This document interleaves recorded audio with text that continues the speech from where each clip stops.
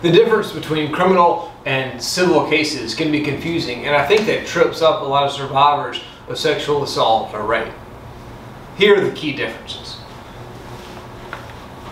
A criminal case is usually about prison time for the attacker. It's not about compensation for the victim, although there may be some of that. There could be a little bit of money in something called restitution, and there could be some closure for the victim or for the survivor. But in the main, a criminal case is about putting the attacker in jail. Second, a criminal case is brought by a prosecutor, either for the state or federal government.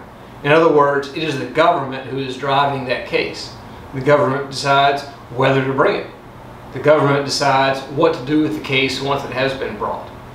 We talk with a lot of survivors who are frustrated at the governmental reaction to their cases. They say the police won't do anything, the prosecutor won't bring the case, and sometimes, unfortunately, that is true. That's a governmental decision, and there's not anything we can do about that.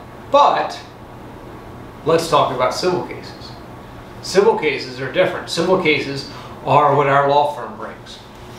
A civil case usually seeks financial compensation, that is, money, for the survivor of the sexual assault or rape. And importantly, a civil case is something that is brought by the survivor, usually with the help of a lawyer or law firm. That's what we do.